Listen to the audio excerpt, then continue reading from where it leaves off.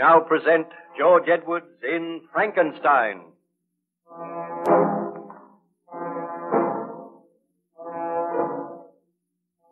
Baron Frankenstein is taking shelter in the good ship Voyager, where he is the guest of Captain Walton. While the Voyager was icebound, Frankenstein told the captain some of his tragic story. He told of the creation of the monster, of its escape and return.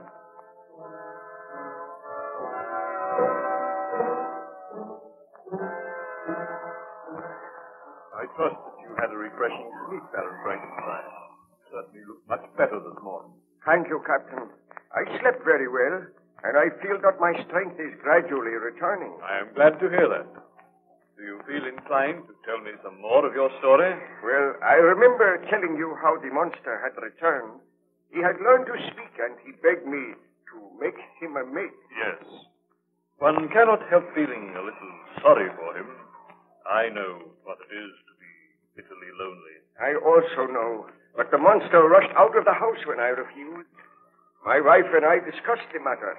I sent for the burgomaster and begged that his officers would look for the monster.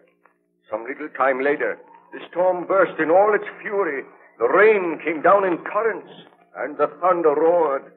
My wife approached me anxiously. Victor, do you know that Justine has not brought little William home yet? I had almost forgotten about them, Elizabeth. Are you sure they have not come home? I have searched the house. I have asked the other servants. They have seen no sign of them. Dear, this is most disturbing. You instructed the woman to come home before the storm burst. They have been out for a long time.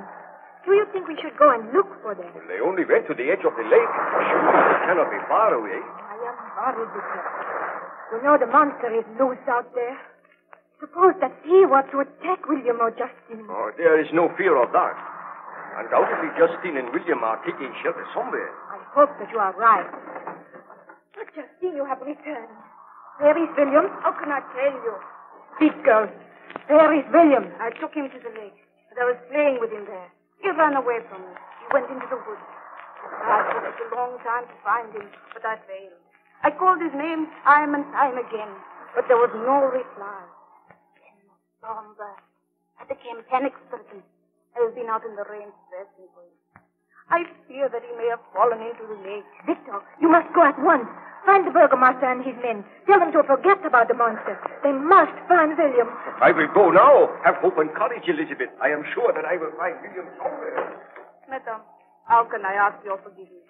I swear that I meant no harm to come to the child. You should have stayed with him, Justine. If any harm has come to me, I will never forgive myself. Well, go and change your clothes. You are wet through, and then come down here. We will wait patiently for Baron Frankenstein to return. Ah, Victor, you have not gone yet. I am taking some of the servants with me. I have left word here that if the burgomaster and his men return, they are to look for William. Wait for me, Elizabeth. I will return as soon as possible. Well, Baron Frankenstein, did you succeed in finding the child? Well, for 2 hours I searched, taking my faithful servants with me. We wandered through the woods, calling the child's name, but there was no reply. At last, somewhat dispirited, I returned home to find my wife and Justine waiting for me. As soon as I entered... Victor, is there any news? Did you see any sign of William? Not a sign. He must have fallen into the lake, and it was my fault. Victor, I am distracted. What can have become of William? I do not know, my dear. Did the burgomaster return? He has not been back yet. The storm is abating. Yeah, it is passing. We will continue our search all through the night. Listen. I hear men's voices. The burgomaster is returning. Bring him in here, Justine. As you command, Baron Frankenstein. Oh, I blame myself for this in a way. Victor, we should never have allowed Justine to take William out today. She should have taken better care of him. She should never have allowed him to stay out of her sight. What is that? A woman screamed. Victor, what can it mean? Burgomaster, what has happened? Who screamed? I am sorry to tell you, Baron Frankenstein, that a tragedy has occurred. My men have found the body of the child, William. William is dead? Yeah, the girl Justine saw his body when we were carrying it in. My men are holding her. Elizabeth, I do not know what to say to you. Burgomaster, tell us what has happened. I only know that we were searching for this monster of whom Baron Frankenstein spoke. During the course of our search, we looked through some rushes on the edge of the lake, and there we found the body of the boy, William. He was lying face downward in shallow water, and he was dead when we found him. Did you send for a doctor? Now we did, but the doctor could not have helped in this case, Baron Frankenstein. Do you think the boy tripped and fell into the water? I think that he was pushed into the water. And I think Justine was responsible for the crime. Oh, no, you must not say that. You have been away, both of you. But it is common talk here that Justine disliked the boy. She was always scolding him, and she told people that he was a difficult child. And we think that in a fit of rage, she pushed him into the water. Oh, I do not think that is possible. Well, let us have the girl in here and question her now. But my wife is grief-stricken. She need not remain here.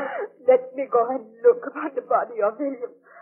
I will send Justine to you. Very well, my dear. But do not distress yourself. Please go to your room and rest. I feel that I shall never be able to rest peacefully again. I will wait here with the burgomaster. Tell them to bring Justine in here. Very well, my dear. I know this is most distressing for you, Baron Frankenstein, but I have my duty to do. And if my suspicions are correct, then Justine will be arrested. Tell me this. Did you see any sign of the monster? Any huge footprints? Nein, we did not. The rain was coming down in torrents. No footprints would be left. Oh, bring Justine in here. Why have these men seized me? I have committed no crime. Hear me, girl. Is it not true that you were always scolding the child? He was a favored child, and as he was in my charge, I had to correct his fault. You are a woman of unbridled temper, and at times you have been known to strike the child. Why, this is news to me, burgomaster. She has been seen to strike the child. That is not true. That is true. Will you admit that at times you have struck him? Yes, I have struck him, but merely because he deserved it. You had no right to do that. Hear me, Justine. Is it not true that in a fit of rage you pushed the child into the lake? That is untrue. I swear I did not push him into the lake. He ran away from me. He went into the woods, and I could not find him. You must believe me. We do not believe you. Baron Frankenstein, you know I would not kill the child. Address your remarks to me, Justine. Is it not true that in a fit of rage you pushed the child into the lake, and then you were afraid of your mad act? You wandered around in the rain for hours and pretended you were looking for him. It is not true.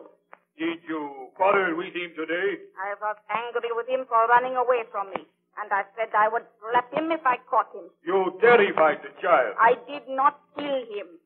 I am going to arrest you and charge you with the murder. You will stand your trial in due time. Baron Frankenstein, I appeal to you. I swear that the child came to no harm at my hands.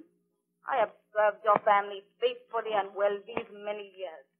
I did not murder William. You cannot believe it of me. I beg that you do not allow him to arrest me. Burgomaster, I think you are being rather hasty.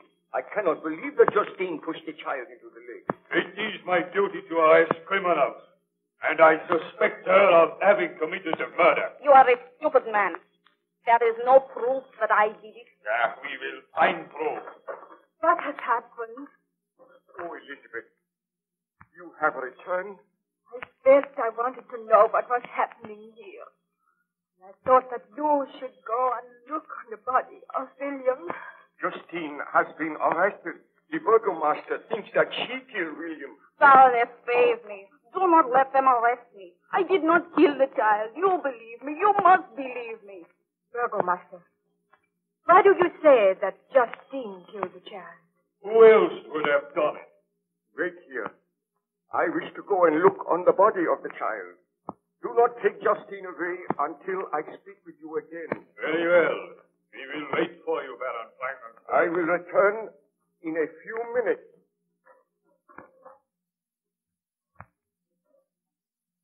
Now, Justine, it will be better for you if you tell the truth. If you confess, then there may be a chance of saving your life. But if you persist in your denial and the court finds you guilty, then you will surely die. But I am not guilty. And I know the Baroness does not believe that I am guilty. Perhaps the Baroness is not aware that a times you struck the child. Is that true, Justine? I had to correct his fault. Never at any time did I strike him hard. Oh, you had no right to strike him. I go to my knees before you, Baroness. I swear I am innocent of this charge. Please help me.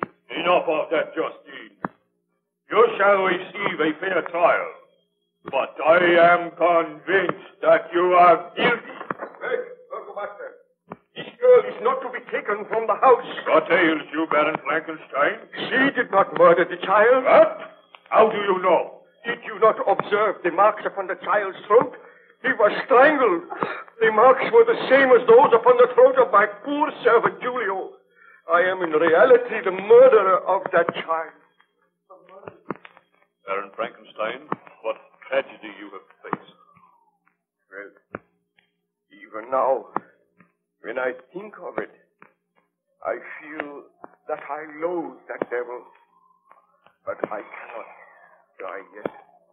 Will you tell me some more of the story? Not now. Let me just rest for a while. Come to me later, and you shall hear further details of my tragic life.